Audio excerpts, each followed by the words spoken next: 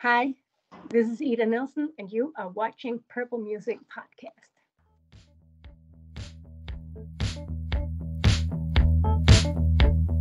Bienvenidos a Purple Music, el primer podcast en español sobre Prince, su música, su arte y su legado. This is the dawning of a new podcast revolution.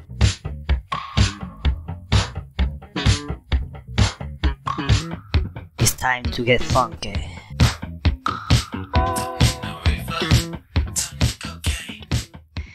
So hi everyone and welcome to Purple Music. We are very happy to welcome here today to none other than Ida Nielsen, an amazing bass player as well as composer and of course Prince's former bass player and also a member of his band 3RDEYEGIRL. So hello Ida and welcome to Purple Music.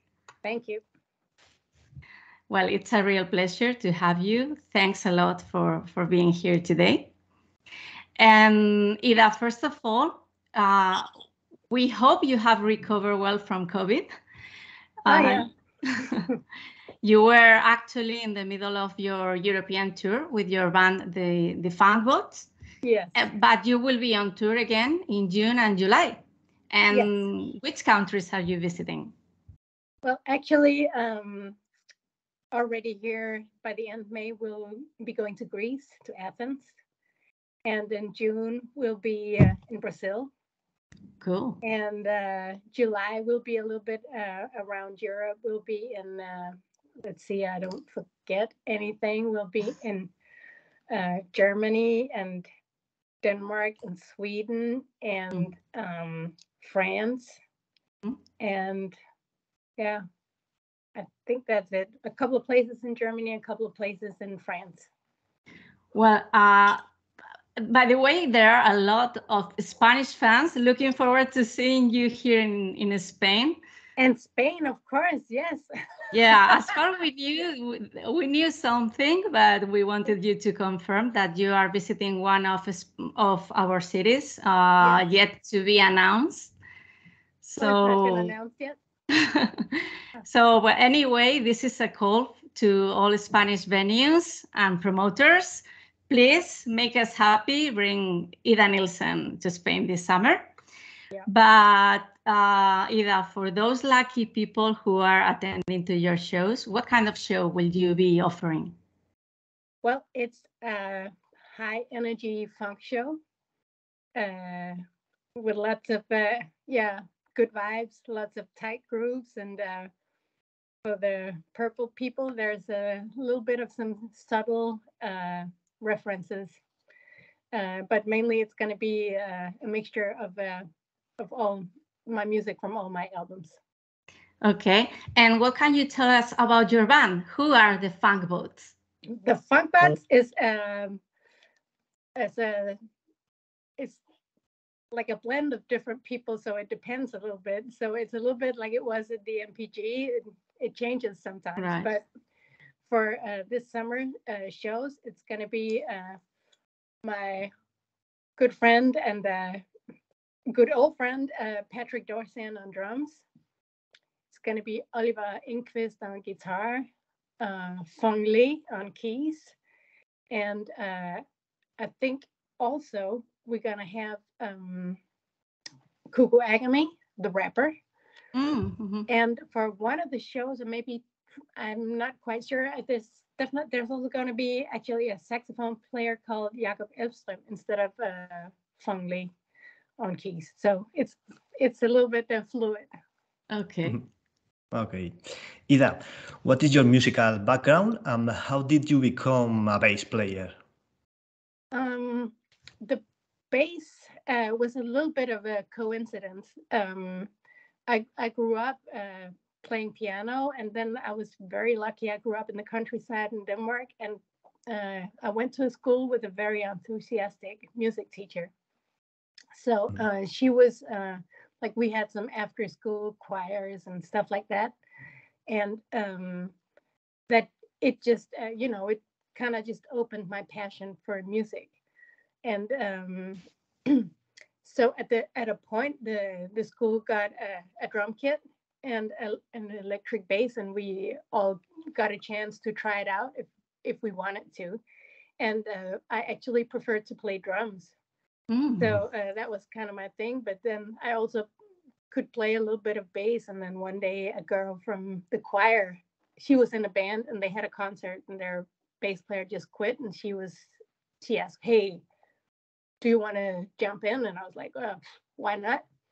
So yeah, I tried that, and I didn't like it so much because I didn't like the music they were playing so much. But at that same concert, there was a band of young boys, and they played funk music, and I loved it. And the bass player was just like going all in. And after that, I kind of tried to do some stuff myself to see if I could also, to try to imitate what he was doing. And then from then on, it was just the bass. For me. Okay. Yeah. And what are your biggest influences as a bass player? Oh, there's so many. It's of course Larry Graham, Marcus Miller, Victor Wooten, Jaco Pastorius, Rocco Prestia, Flea, and of course Prince. And I always forget some, but there's so many great bass players, and there's so many who were like creating like a new way of playing bass. And I feel like I'm a product of all of that, because that's how you become a musician. It's a little bit everything you listen to is you become a product of that. So there's all that, but then there's also because I also like to play other instruments, and that's actually quite also a big influence for me. And because I like to play like melodic stuff and play pretty bass in a way you would maybe play another instrument, but it's also possible to do on bass. So yeah. Okay, and about Larry Graham, how did you feel when you had the chance to share the stage with him? Yeah, man, it was fantastic. He's like the first, and Mr. The Godfather of funk with so that was a big deal. And then now I met him many times, and it's just very cool. He was just totally the creator of a bass style, and he's just like, if you really want to go back to like the roots of funk, you gotta listen to some Larry Graham. So yeah. Okay. Some years ago, you had the chance to create your own signature bass with Saiber, a beautiful bass, by the way. Thank you. How did you feel about it? Oh, that was that's such a privilege to get to do that, because it I could just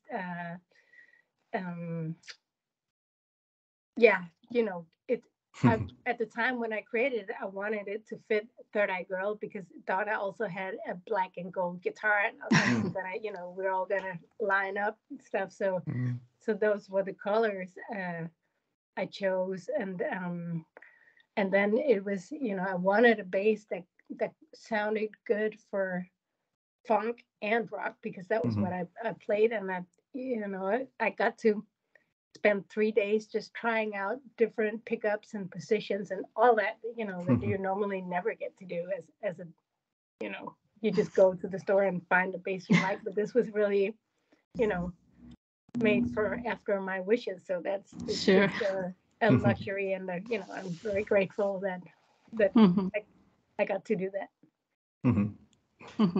Yeah, you have published 4 solo albums up to now. Well, actually 5.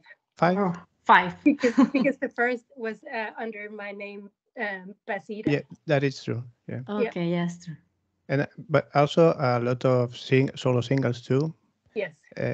In general, what's the process of composing? Do you work on your own or with other writers or composers?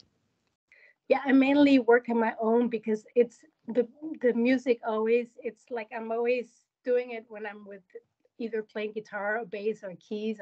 I'm coming up with stuff, and then I really like the process of putting everything together. If I have a nice bass line, so normally I make the whole track before I even start thinking about the song. I have like the track finished, and then because the lyrics is not, that's what I have to, it doesn't flow as naturally as the rest. The music is easy for me. The lyrics I have to think about a little bit, even though you wouldn't think so. But yeah. And then, of course, I've been working together with some rappers, and they're writing their own lyrics, and yeah. So, but mainly I do it all myself. And you have recently launched your last single, "Go Play Yourself." Yes. Does this mean that you are publishing a new album very soon? Yes, it's on the way. So there's going to be some singles through this summer, and then by fall I expect the album to drop. I don't have a date yet, so but it's going to be in the fall. Good news. Coming back to the single "Go Play Yourself," it's a very, very funky song with a clear Prince vibe. Yeah? Oh yes. In fact, it contains some lines from the song "Kiss." Yeah. Is this, I guess, a kind of tribute to your former boss? Is it? Yes, for sure. It's I learned so much from playing with him, and it's a guitar part, and it's I think just about the most funky guitar riff ever. And it's kind of my go-to thing. When I get a guitar, I just start playing that because I love it so much. And I was like, I got to put this in a song, man. So yeah, so that's Ida, your album "Turn It Up," which is this one I have here, was published in 2016, the same year of Prince's passing. Yeah. And some songs seems to be very influenced by his music. Well, in fact, "Show Me What You Got," which is a track that I love, by the way, was mixed by Prince. Was he involved in any other songs in the album, or did he give you any recommendation? No, that was the only one, because unfortunately he passed before I got further with it. But he helped with the mix in terms of telling me to clean up I had all these things going on, and like, get it off and just focus on the main stuff. And so he had he helped me correct the mix, like. Yeah. It sounds fantastic. I like this song very much. Cool. But let's go to the very beginning with Prince. How and when did you get to work for him? And can you tell us how your first meeting with Prince was? Yeah, it was very cool. I've always loved funk music, so this is to get that call is he's like the biggest one in my opinion. So it was really, even like half year before when I started doing my own stuff, first one of my friends was like, but what do you want? Why are you doing it? What is your dream? And I was like, my dream is to play with Prince. So it was like, I felt it was really a dream come true. Yeah, so it was fantastic. So yeah, I got a call one day, and it was his manager at the time who called me up and invited me for a jam in Minneapolis or Minnesota. And long story. I went there, and I had no idea what was going to happen because nobody told me anything. It was very, there was no info anywhere. And then I met John Blackwell in the elevator, and I was like, "Are you John Blackwell?" He's like, "Yeah." and then I asked him, "Do you know what's happening?" And he was like, No.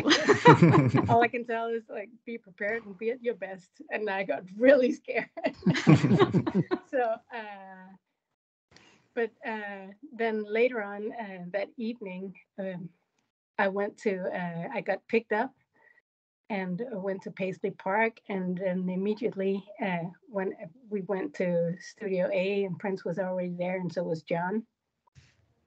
And then the first thing that happened was, I'm from Denmark. I came with my hand. I was about to say good day. And then he was like, here we give hugs, not hands.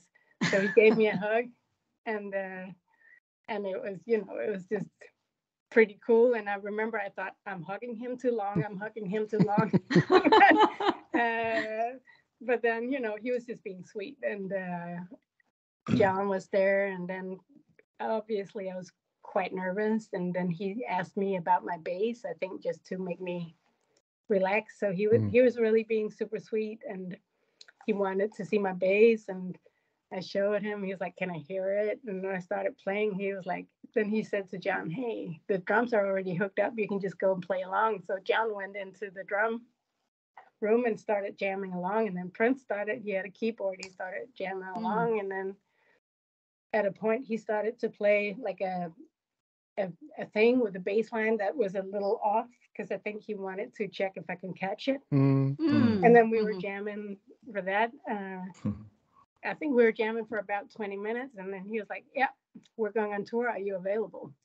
So, oh my God. And that was it. And then, I was there for 3 days, and we were hanging out. And the next day we had like a proper thing, and went to the sound stage, and I had a complete meltdown, and I didn't remember anything. And then, but then the third day it was better, and I was more, calm, and and then it ended with him giving me a CD and saying, call me when you know it. So there was a live show, and and I went back to Denmark and learned everything as fast as I could, and called back. And then we went, this was in August, and then we went on tour in the fall. Okay. So how do you remember those first rehearsals and live shows with him and the band? Well, the first rehearsals was, it was the MPG, and they were already, they already knew everything. So I had to catch up. And I had a lot to learn. So it was a little bit, there was a lot of pressure for me to, I think I had about a month to learn everything, because first I learned that whole show, and I was like, cool, now I know it. And then I come to Minnesota again for the proper rehearsal. It just keeps on being new songs. And I was like, what? And then I find out the whole thing with the, we have a new set list every day, and we know it just around the sound check time. And I was like, what? That's not possible. And so there was, in the beginning, I had a little bit of some pressure to learn everything. But then, like, we had the first shows was in Europe.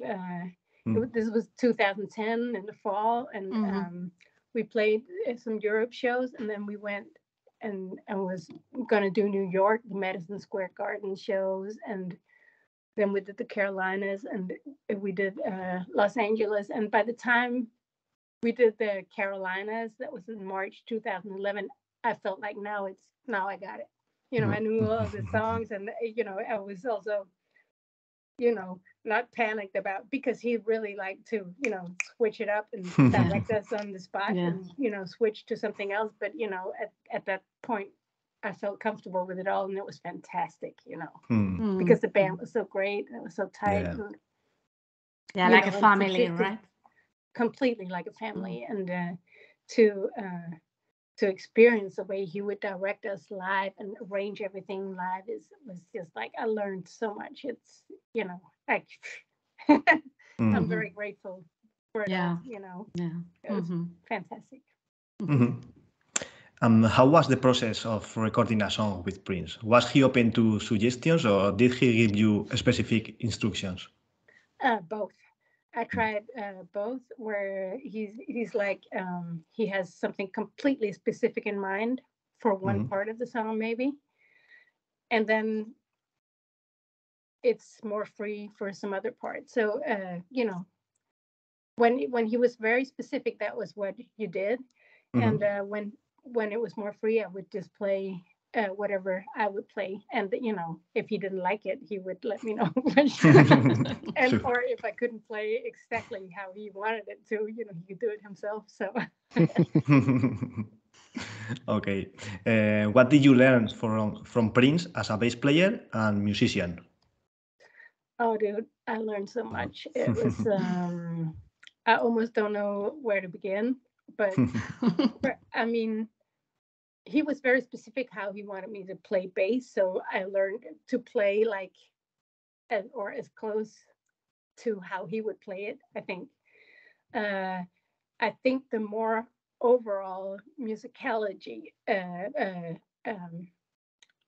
or musicality of him is what I learned the most from, because it was it was amazing, the compositions, but also how he would arrange stuff live is Yes. really what I think I took the most, because he would switch it up. It was always be like a level higher than everything, and sometimes we would do some really long pieces, and he would go so into details with stuff, and I would be like, what, this makes no sense. And then when you hear like the finished of it, I was like, okay, it's genius. Yeah. So he had the whole story in his mind, and gave us little parts, and then it's not until we get the full picture that it actually everything makes sense. And there was a lot of that. So I'm so grateful for that, because I feel like I learned so much. So I'm using that with my band too. I'm doing a lot of medleys, and I'm kind of feeling like I have direct access to like how I feel like he would have arranged stuff, or like something similar, and I'm pretty sure he would appreciate all that. So yeah, I'm happy I learned all that. And then this is something I say in all interviews. I feel like the most important thing I learned is his presence, because he was always 100% in the music. It was like, I tried to play gigs I didn't like so much, and every musician have tried it, but I never had the feeling with him that he wanted to be anywhere else than where he was right in the moment he played the shows, and that's what made it so magical, because not only for us, the musician, it gave us also, like, it gives an extra level of soul to the music. I feel like you could just feel it, and that's, I think, also what the audience feels when they hear the show, that they really sense that complete in the music thing he had. So that was created the magic, and I don't know, Purple Rain is a song that I played so many times, and you would, on normally playing a song, I don't know, maybe 1,000 times, maybe more, you would get tired of it, and I never got tired of it. I never got tired of any of the songs, because they stayed clean and crisp and new, because it was always a new experience playing them. So I think that's the most fantastic thing to try to do. Also, I try to do it too, but it's not always easy. Wow, beautiful. What do you think Prince learned from you? From me? I don't know. He knew everything beforehand, but I like to think that he learned something, but yeah, I don't know what that would be. For sure, he learned something. Some little tricks you do with your bass, something. Maybe. Well, Ida, you took part in many songs in the album Hit and Run Phase 2. Yeah. Being one of them, Big City, which is a song that it's perfect for us. We loved it. there are a lot of musicians involved in that song. What do you remember of that recording? Well, I remember we recorded it several times. But that whole album is like a collection of songs we recorded in different periods. Some of it, I remember we recorded in LA. I was in LA with John and him doing finishing up on Andy Allo's album, and which we recorded in Switzerland. But it was all 2011. We did those recordings. I think we did the first recording of Big City in LA, as far as I remember. And then nothing happened. And then later on, when he did the big band, there was another recording at Paisley Park. So, and I think actually the recording of that ended up is a mixture of those two recordings, because all the horns are definitely from Paisley Park, but the bass part and the drums are a mixture. The bass is a mixture of me playing bass and Prince playing bass. But I remember Goucher playing bass in Paisley Park, and I was playing guitar. So and those things are not in. It's the old recordings that was used. So it's really a mix. And I think a lot of the songs are probably from that. I think also Too Young to Dare. We also recorded in LA, and yeah. So it's a little bit from here and there. Interesting. We had the chance to attend the concerts at the Montreux Jazz Festival in 2013. Oh, yeah. And we know that all the band had to rehearse for several months at Paisley Park. How was life there in Minneapolis during that period, surrounded by such fantastic artists? Yeah, it was great, because also all of a sudden we were so many people there. All the horn players, and the band itself was bigger. So it was just more lively and more fun. We were just we were just hanging out more. I mean, we were always hanging out, but there was more people to hang out with. I guess. And it's a difficult question, I guess. What are your favorite memories of playing live with Prince? Oh, there's many, because of course the very first show I ever played with him is very dear to me, but also at the same time I was really a little bit in shock and trying to remember everything, so I was not able to completely enjoy it. But I remember the feeling that the band had been in Paris rehearsing for a week without Prince. So we were rehearsing with him in Minnesota before, but the week before the tour, he was not there. So we were rehearsing. And actually on the first show, that's the first time he joined us again. So the band knew the whole thing. But the feeling from being in a band, and everybody in the band was amazing players. So in a very, very good band.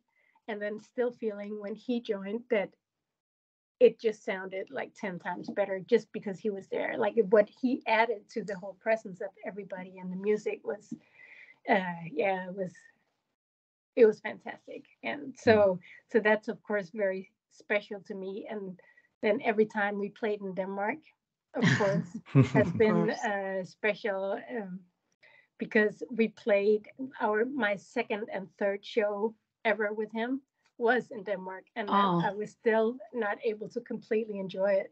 But then we went back in 2011 and did the MPG festival, and at that time I felt like completely comfortable, and we had 2 days in a row, and it was I loved it. It was coming back and with confidence and all that. So and then later on in 2013 we also played with 3RDEYEGIRL in Denmark, and also so all those Danish shows I remember for sure.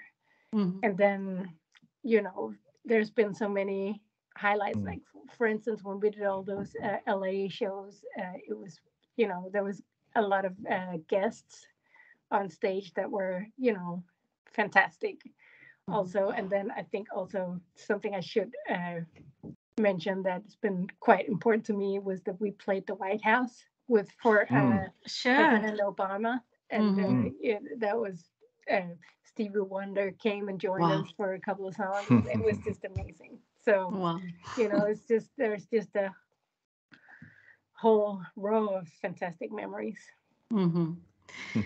Ida, your voice in Danish is heard at the beginning of Artificial Age. Yeah. Can I ask you what exactly you are saying in that part of the song, and also how Prince suggested you to do that?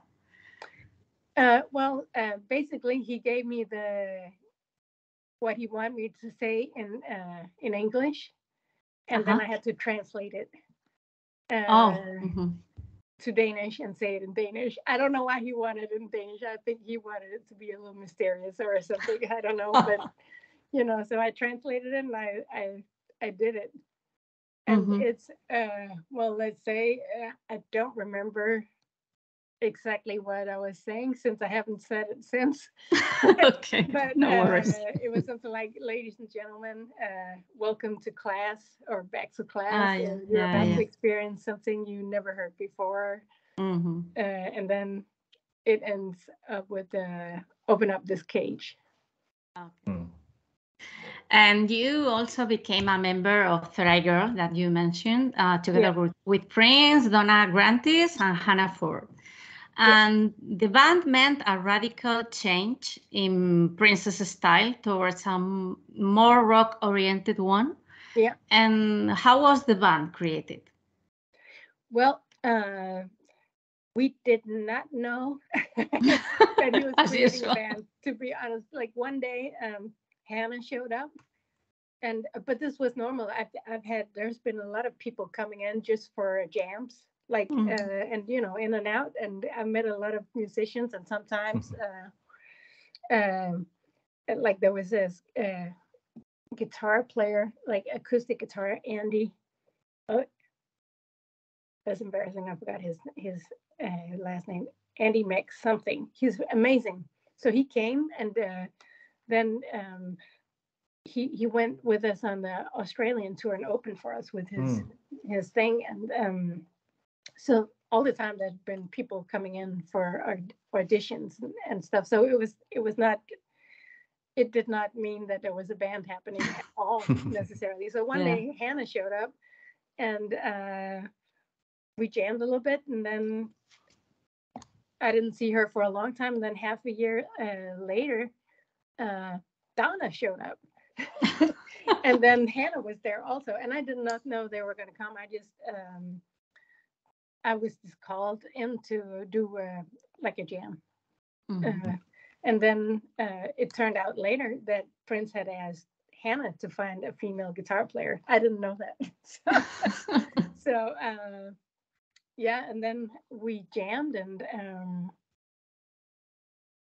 I think it was always his dream to have a all-girl band, and also this is from his whole career. You see, like how he is so versatile. He could do everything, and he just felt like I think playing a lot of guitar and play some rock music, and also because that was really what Hannah and Donna was really good at.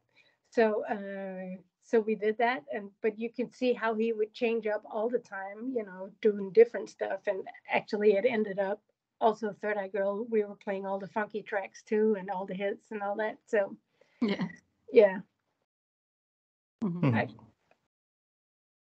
Okay. And as a member of 3RDEYEGIRL, you play and sing in the album Plectrum Electrum. Which are your memories of the recording sessions? Yeah. Well, the memories of that is we did not know we were recording an album. Again. So because everything, when you're at Paisley Park, just everything gets recorded for reference. So every rehearsal is recorded, and there's not anything. It was just like it always was. except it was new songs. So we really just thought we were recording them for reference. And even like when it's recording, like rehearsal recordings, it was always like it was Prince. He did not want any recordings with mistakes in them. So even though it was only rehearsals, we still had to, play properly. So there was nothing weird about, him wanting us to step it up and play good. So, so that's that. We didn't know it was for an album, but we recorded all these songs and he wrote all these songs to fit the sound of Third Eye Girl. So, and the thing is, because, we really didn't know, because we were also like, everything was set up in the same room. We were not even in the studio. So we had no idea. And that means also, even if it's only a rehearsal recording, it's everything, if one person makes a mistake, the microphones are going to pick it up. So we could not make any mistakes. So we would have to redo it. So everything is like one takes. And that gives, of course, there's the energy of us not knowing the song so well because we just learned it. But then on the other hand, it has that completely vibe of us being so on our toes to try to play it really right, because if it was recorded on tape, and if you record, most people record on a computer and you can redo your tracks 40 times, and you can, when everybody else left, you can still redo your bass part or whatever. But this was not the case here. So it has a little bit of a, extra energy to it because of that, I think. Third Eye Girl concerts were very special for the fans. They were incredible shows in small venues with amazing set lists. Which are your memories from those concerts? Oh, we did so many, but what I remember was like he it was a different vibe from the MPG, because all of a sudden it was we played different music, and the music was made for us, as opposed to being some older songs that we played. It was really like new and fresh, and I think he really enjoyed it, and he enjoyed the whole vibe of playing those club gigs, because I think it reminded him of when he was starting up, like playing smaller clubs and having that feeling of being close to the audience, and then also the whole intimacy, because we were a smaller band, so we were just really hanging and having a good time with each other, and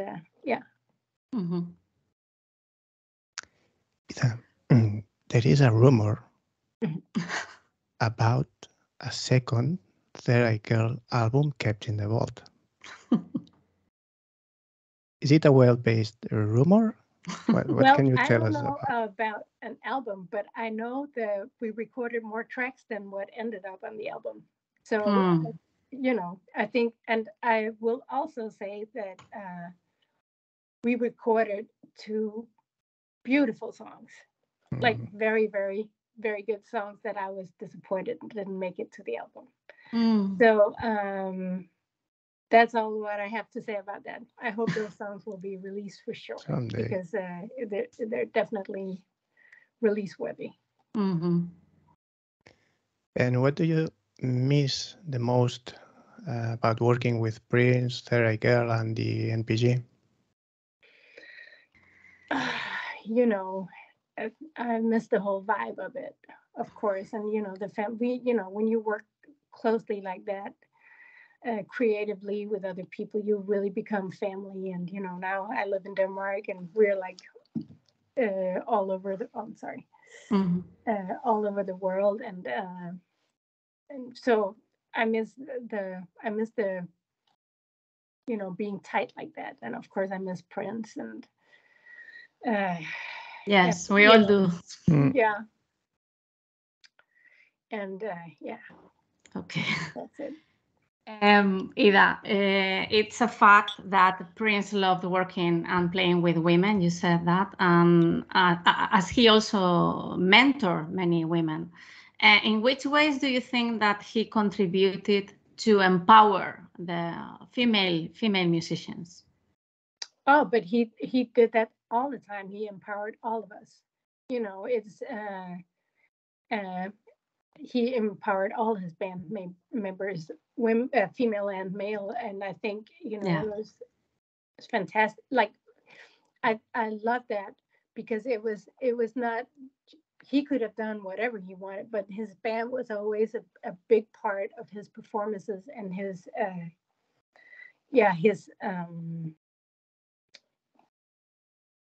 the concerts, the shows. And you know, I've been to other big star shows where you don't see the bands. You know, the bands are hitting away, and maybe there's some singers, but you know, it's like, but he would really feature his bands. Like everybody would get a spot, and everybody would get a little room to shine, and he would, like, also all the singers would get their spot. You know, so he empowered all of us, and gave us a chance to show that girls can also be great musicians, and he was just very generous with his band, I think. Yeah, we spoke to Shelly Ye recently, well, last year, and she said the same, that he was very generous. Yeah. Yes. Ida, we have a project called Purple Music's Time Capsule, where people, Prince's former collaborators, are sending messages to the fans of the future, saying why Prince was so important for the world and for themselves. Would you like to send your message? Sure.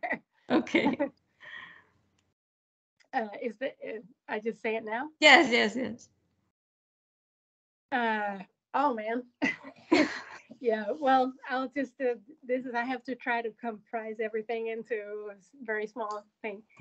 For me, Prince is so important to the world, to us all, because of obviously his musical genius, but also what he did with the music, how he would unite people, like from like all kinds of different people. He would really be able to unite, and everybody would feel the magic and the love. And I think that's the most I think that would be my number one thing to mention out of a million. Okay, that's beautiful. And Ida, I'm learning to play bass myself. Hey, so I'm just a beginner. I'm not playing, of course. But what's your advice for people who, like me, are trying to play such an exciting but difficult instrument?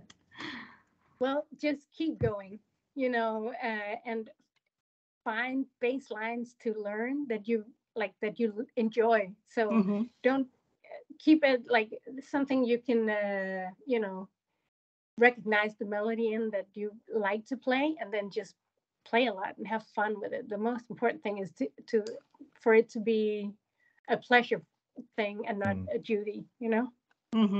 Okay, I'll do it. Yeah, do it. Thank you very much for being with us today, Ida. It's been a pleasure. Thank you. I hope to see you. Yes, we are looking forward to seeing you live here in Spain. Take care. Yeah, you too. Thank you so much. Yeah, thank you. Thank you. Bye. Thank you, Ida. Bye-bye. Bye.